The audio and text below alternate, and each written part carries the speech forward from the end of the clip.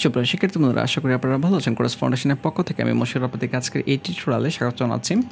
তো আজকে হচ্ছে আমাদের jQuery টিউটোরিয়াল সিরিজের পার্ট 22। ওকে, এই পর্বে আমরা শিবলিংস নিয়ে বিস্তারিত আলোচনা করব। এখানে প্রথমেই আমি একটি ক্লাস নিচ্ছি .Moshiur এই নামে। ওকে, এর ভিতরে একটি ডিপ নিচ্ছি। সিম্পলি মনে করেন যে এখানে জাস্ট লেখা থাকবে হচ্ছে ডিপ, আর কিছু লেখা থাকবে না। ওকে, এর ভিতরে আবার পি থাকবে এবং এখানে মনে করেন যে পি লেখা থাকবে, ঠিক আছে। বাট পি ট্যাগের ভিতরে এখানে আমি আরও ট্যাগ নিব। সে মনে করেন যে সরি, পি ট্যাগের ভিতরে না, আমি বলে গেছি পি ট্যাগের ভিতরে হবে না, বাইরে লিখবো এগুলো। পি ট্যাগের ভিতরে পি লেখা থাকবে, তারপর হচ্ছে মনে করেন যে স্পান ট্যাগ নিচ্ছি, যেখানে স্পান লেখা থাকবে। তারপর হচ্ছে এই টিক নিচে H2 নিচ্ছি, লেখা থাকবে H2। আপনি যে কোনো লেখা রাখতে পারেন, আমি এই H2ই রাখতেছি। তারপর H3 মনে করেন, এখানেও লেখা থাকবে হচ্ছে H3। তারপর এই টিক নিচে আবারও মনে করেন যে পি থাকবে, ঠিক আছে। ওকে, জাস্ট একটা ডিপের ভিতরে আমরা অনেকগুলো ট্যাগ নিয়েছি, P, span, H2, H3, P, এই। তারপর স্টাইলের সিএসএ যাচ্ছি, একটু স্টাইল করে নিব। ডট কী নামে ক্লাস নিয়েছি এখানে, Moshiur এই নামে ক্লাস নিয়েছি। তাহলে ক্লাসটিকে ধরতেছি স্টার, একটু ডিজাইন করে নিব আমরা সেম অ্যাজ লাইক আগের মতোই। এখানে বর্ডার কোলন দিয়ে হচ্ছে 2 পিক্সেল সলিড, সেম #333 এই কালার। ভিতরে যে লেখার কালারগুলো রয়েছে #333 এটা কাজ করবে।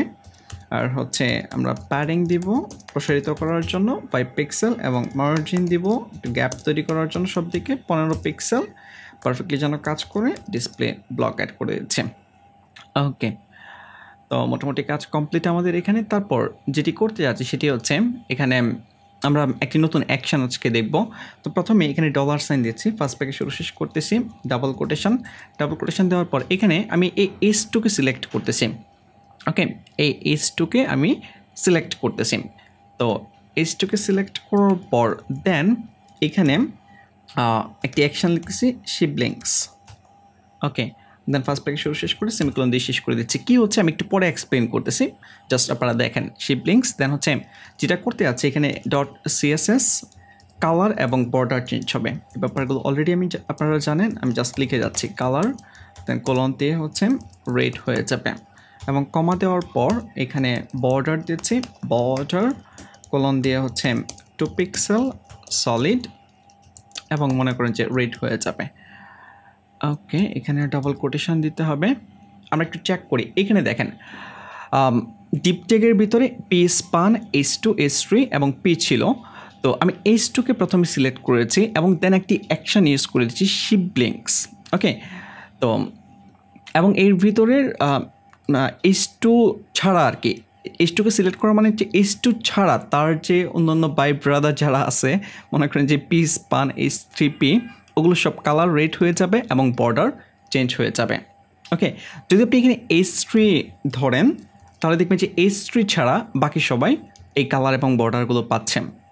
ওকে, সরি, এখানে আপনি যদি স্পান ট্যাগকে ধরি, এই যে স্পান ট্যাগকে আমি ধরলাম, এখন স্পান ছাড়া বাকি সবাই কিন্তু এই কালার এবং বর্ডারটি পাচ্ছেন। ওকে, আশা করি আপনারা বুঝতে পেরেছেন। মনে করেন যে আমি একটু চেঞ্জ করতেছি, এখানে মনে করেন যে আবারও H2কে ধরতেছি, H2 দেন হচ্ছে শিবলিংস। এখন আমি এই সবগুলোকে কালারফুল করতে চাচ্ছি না, মানে সবগুলো কালার এবং বর্ডার চেঞ্জ করতে চাচ্ছি না। H2র পি যে মনে করেন আমি এইভাবেই বলতেছি যে মনে করেন যে H2র ভাই হচ্ছে পি, তো H2র ভাই উপরেও রয়েছে পি, আবার নিচেও রয়েছে পি। ওকে, এখন H2র শুধুমাত্র পি ট্যাগের যে ভাই যেগুলো রয়েছে ওগুলোর কালার এবং বর্ডার চেঞ্জ হবে। তো এটা করার জন্য আমরা এখানে স্পেসিফিকভাবে বলে দিতে পারি শিবলিংসের ভিতরে এখানে আপনি ডাবল কোটেশন দেন, ডাবল কোটেশন দেওয়ার পর পি লিখে দেন। এই যে পি ট্যাগকে আমি ধরে ফেললাম এখানে। এখন যদি আমরা একটু চেক করি, এখন দেখেন শুধুমাত্র পি এর বর্ডার এবং কালার কিন্তু চেঞ্জ হয়েছে। আশা করি আপনারা বুঝতে পেরেছেন। এবং আমি যদি এখানে পি ছাড়া শুধুমাত্র স্পান লিখে দেই তাহলে শুধুমাত্র স্পানই কিন্তু চেঞ্জ হচ্ছে। ওকে, তো এইভাবে আপনারা ইন্ডিভিজুয়ালিও চেঞ্জ করতে পারবেন। এখানে আমরা আরও একটি অ্যাকশান ইউজ করব। আমি এখন শিবলিং বাদ দিচ্ছি, এই অ্যাকশানটি শিবলিংস আমি এটি ইউজ করতে চাচ্ছি না। এই জায়গায় একটি অ্যাকশান ইউজ করতেছি নেক্সট, ফার্স্ট ব্রেকে শুরু শেষ করতেছি। ওকে, এটা দিয়ে মিন করে হচ্ছে দেখেন H2কে আমি সিলেক্ট করলাম, এরপর নেক্সট অ্যাকশান ইউজ করতেছি। মানে S2 পরে যেটা থাকবে এইটার কালার এবং বর্ডার চেঞ্জ হবে, এবং এখানে দেখতে পাচ্ছেন যে S2 পরে যেটা রয়েছে এটার কালার এবং বর্ডার কিন্তু চেঞ্জ হয়ে গিয়েছে।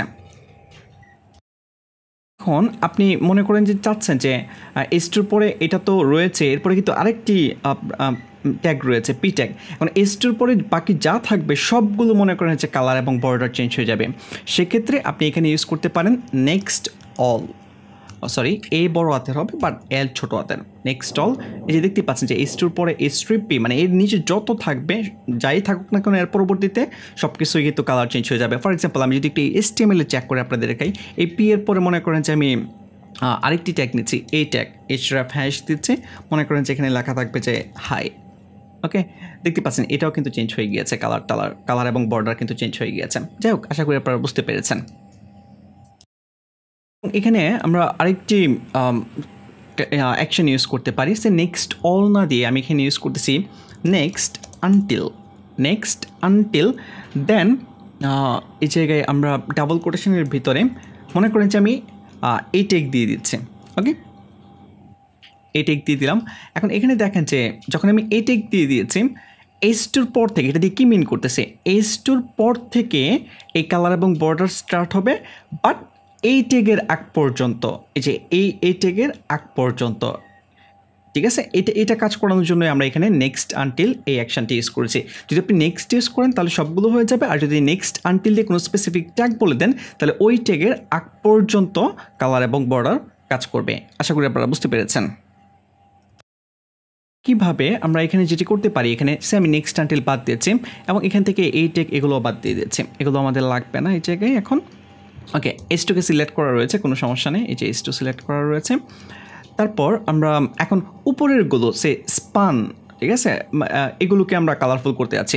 তাহলে এখানে আমি অ্যাকশন ইউজ করতেছি প্রিপ, আগে ইউজ করেছিলাম নেক্সট, এখন ইউজ করতেছি প্রিপ।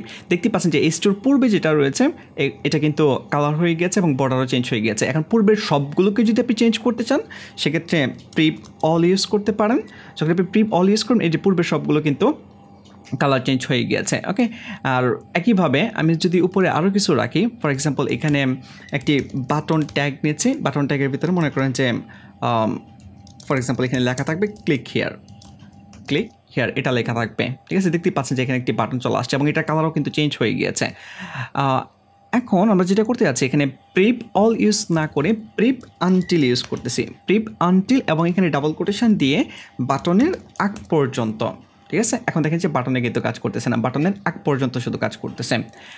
তো আশা করি আপনারা বুঝতে পেরেছেন এখানে যেই অ্যাকশনগুলো ইউজ করেছে। তো একটু ভালো করে বাসায় প্র্যাকটিস করবেন, বারবার প্র্যাকটিস করতে হবে, না হলে কিন্তু এগুলো ক্লিয়ার হবে না। ওকে, তো আজকে টিউটোরিয়াল এই পর্যন্ত হয়, নেক্সট টিউটোরিয়ালে আবার আপনাদের সাথে কথা হবে, সে পর্যন্ত ভালো থাকবেন, ধন্যবাদ।